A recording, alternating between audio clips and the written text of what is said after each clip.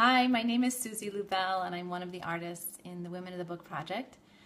My parasha is Balak, which is in Numbers, in Bamidbar. The Israelites have been traveling in the desert for about 38 years. And meanwhile, Balak, the ruler of the Moab nation, is starting to worry that they're growing too numerous and strong. So he hires Bilam, the prophet, to curse them.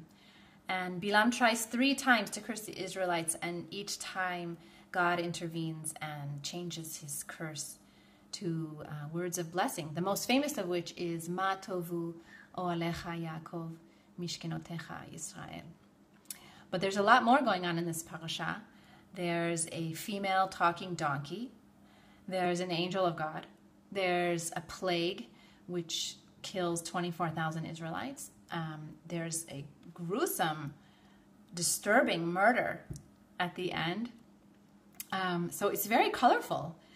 And there was a lot to choose from as an artist in what to depict visually. So I really had to focus, and I chose to focus on the tension in the parasha between civilized and wild,